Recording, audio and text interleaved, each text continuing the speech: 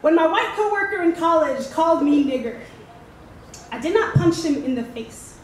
I did not even bother to tell him about every bone in both my hands begged to bruise as it became part of the breaking of his porcelain body.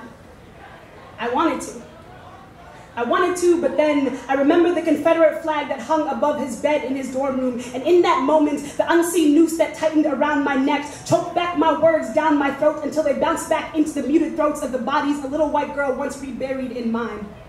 When my white coworker in college called me nigger, my white supervisor asked me, did he say it in a mean way? PWIs, y'all. I asked her if it mattered.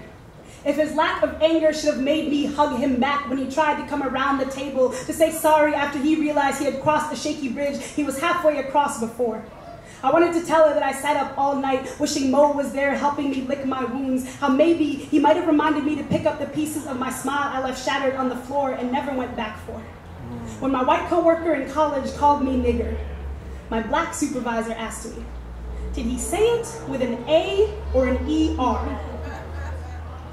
I wanted to ask her if it mattered, if changing the ending of a word could truly rewrite the story it had started to tell. Instead, I laughed it off and left her office.